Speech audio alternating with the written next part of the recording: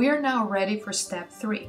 In steps 1 and 2, we analyzed and determined that the demand for minivans decreases, thus it shifts left. The supply for minivans increases, and thus it shifts right. We're going to show these shifts in a diagram that looks like this. Make sure you label your axis. The vertical axis is the price and the horizontal axis is the quantity. Label your original supply as S0 and original demand as D0.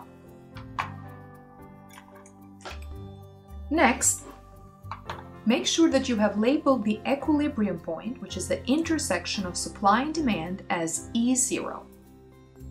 For now, it is not important what these coordinates are, such as the numbers for the equilibrium quantity, EQ0, or equilibrium price, EQP0.